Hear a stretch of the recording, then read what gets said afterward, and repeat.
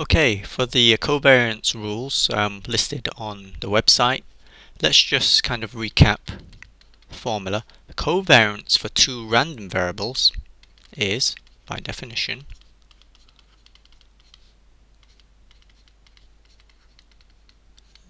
this. So the expected value of the product of the difference of the x from its mean and y from its mean. Alternatively, we can write this like, let's put a bracket like so, which was proven in a previous video. And what we want to note is that this is not the sample variance that you guys might have come across. A sample covariance, which looks something like this, and then times standard deviation of x times standard deviation of y. This is for the sample. This here corresponds to the population covariance. That's when we know the distributions of x and y. So when in a question they give you the random variable for x and y, say x is normal, y is a normal distribution, you can go ahead and do something like this, not something like this, unless you're given the sample data. Okay, first result. The covariance of a constant, say a, and a random variable is 0.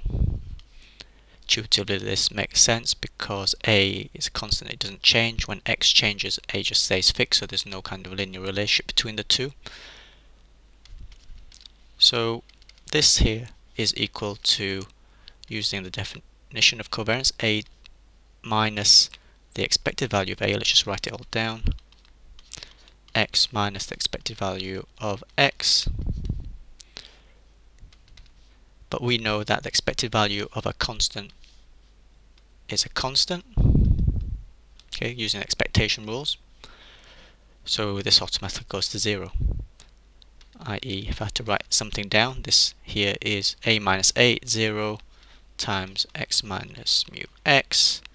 But 0, expected value of 0 times a number is the expected value of 0, which is a constant, which is equal to 0. Done.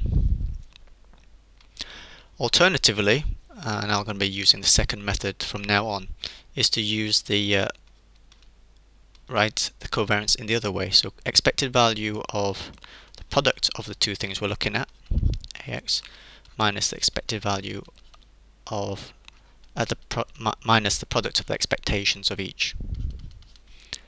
Okay, then using the rule here, a comes out, expectation rules, expected value of a constant is a constant, expected value of x is x, and again 0. Okay, whichever way, I'm going to prefer this way. Right, next we have that the covariance of x and y is same as the covariance of y and x. In other words, it doesn't matter which way around you write them. It's like saying 1 plus 2 is the same as 2 plus 1. Alright, this is what we call symmetry property, which is symmetry property is useful in statistics, can simplify problems. But here let's just do it. This is quite simple because the left hand side we can write it as, using the definitions, it could be run like this using, okay, the second expression I gave you, and the right hand side covariance y x minus mu y mu x, and then just compare the two. Expected value of x and y is the same as expected value of y and x, because to say expectation of x times y is the same as expectation of y times x. These two are numbers, so obviously it doesn't matter which way around you multiply them. As I said, 1 times 2 is the same as 2 times 1. So we're done. If you want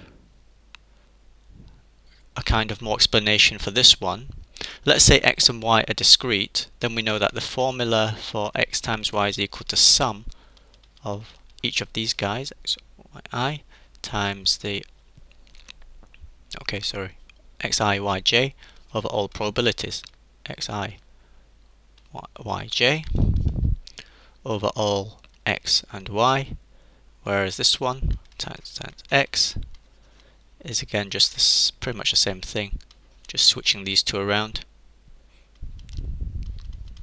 The probabilities kind of just remain the same. So obviously these two are equivalent, you're just swapping the product around. Alright, so that's done. Okay, next, and doing these you're going to get, you get the hang of it. You can see that I'm using pretty much the same technique all the time. Covariance and x is actually the same as saying variance of x. Pretty nice property here. So why is that? Well, again from the definition, x and x, let's just substitute in this. Before we had x and y, but now it's just x and x, so if we just, it's expected value of the product of these two guys, well it's x squared, minus the mean of that times the mean of that. Well, they're both the same, so mean of x twice. Well, by definition this is the variance of x. I'll just put the here on the side. Recall that the definition of variance of x is equal to the expected value of x minus mu x all squared, or it can be written alternatively as e expected value of x squared minus mu x all squared. Both the same things. So I've just shown this from here, so it's done. Later on I'm going to use this, right then I'm going to use this to derive an alternative formula for variance of x plus y. So hang around for that if you're interested. Alright, next, covariance of a scalar times a random variable x times a scalar times variable y is equal to the product of the two scalars times the covariance of x and y. That's useful because if we know the covariance of x and y and we want the covariance of scale x and y, all we do is take the scale, times them together, these two numbers, and then times it by the covariance of x and y, which we have. Okay, proof. So this guy here is equal to, write down the definition, expected value of the product of the two guys, ax times by, minus the expected value of this guy, times the expected value of the other guy.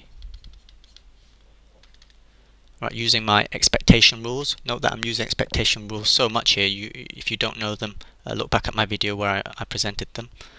Constants come out of the expected value sign. A and b are constants, expected value of x times y. Similarly here, expected value of a times x, a comes out. Same thing here, b comes out. I could put b here or I could put b here, doesn't matter, I'll just group them together because it looks good. Because, as I said, a times e times b times e, same as just swapping them all around, doesn't matter what order you do them. Okay. Well, common factor of a and b in each side, isn't there? Well, I've written b, ba, but ba is same as ab for the reason I've given before. So let's take ab out, it's common factor, that's expected value of xy, minus expected value of x, expected value of y. Okay, and we are done, aren't we? Okay, so if I were using my previous notation, that's mu x, this is mu y. Okay, so this is a, b, and this whole thing is by the definition covariance of x and y. And next, covariance of a linear combination x plus y with z. Okay, so that's a new random variable which is made up of sum of two of, and we want that covariance of this new random variable with z. Okay, we show that this is going to be equal to, we can break it down, which makes it easier to calculate. Break it down into separate sums. Like so. That's what we're going to show. Right, so that's neat. So if we've got a random variable which is sum of made up of some other ones, and we want the covariance of that new variable with z, then it's just broken down into the covariance of z with each individual component of these guys.